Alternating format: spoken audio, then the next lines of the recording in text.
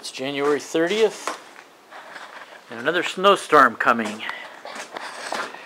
And as you can see, it's all packed snow, including all the way out here on my street.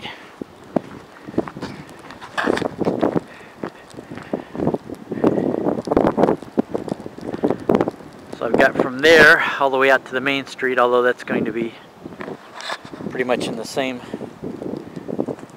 state of disrepair with the ice and everything as my little street. What happened was I called up the city and I asked them why they're not dropping the plow. So I guess now, to stop from breaking so much equipment, when it's 1 inch or less, they just leave it set. So now that means from now on, until we get a couple of days of thaw and some good sunshine, there's going to be like 1 inch of packed snow turning to ice on my street from now on. So it makes it a little difficult to get out for the Polar Bear Challenge with them doing that, but they were saying that it'll save breaking plow blades so much, so it'll save tax money, and I'm the one that's paying the tax money, so I guess I couldn't really argue with the guy too much since I'm the one paying the taxes. But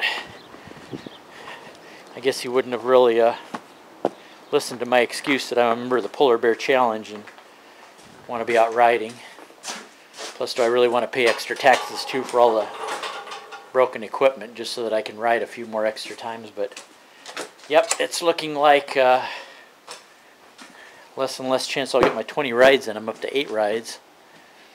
And now I got from now till February 15th, which is still enough total days to do it, but I don't know. The way this looks, not looking really good. But anyway, the Polar Bear Challenge has been taking its toll on motorcycles. I fixed mine. I've had to already do some repairs with it. I had the froze up front end of it, and had the front brake switch just totally go out. And then who else has had the problems? Well, Navy Thomas has had the biggest problems. But then Keith just recently too, he had the leak at the bottom of his cylinder. Crazy D, he had the rear tire problems where he even had to ride home on a flat tire on ice. And then, let's see, Gentleman's 9 with the battery problem. And then Navy Thomas. What can I say about Navy Thomas and his problems with the BMW? I actually went on to the BMW Facebook page and left a little comment too about my lack of confidence in BMW service. Now I guess they're replacing 2 of the camshafts that are rusty in his bike, besides the continual problem with the valve cover, the nylon plastic valve cover leaking.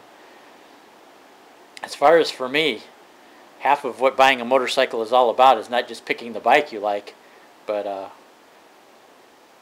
picking a bike to where you're going to be able to have good customer service for your bike too, because if you have some kind of troubles with it, you want the company to stand behind it. And as far as with Tom and BMW, my confidence is 0 in them. I don't think I would at this point, really, even if they gave me a bike for free, it wouldn't be, I'd probably try to get rid of it or sell it as much as possible, because if it had some kind of difficult problem to deal with, I don't want them to just keep patching it and throwing it back to me. So yeah, BMW is off my list of possibilities, and used to be one of the really good classic motorcycles. In fact, it was one of the very first ones that started with motorcycles.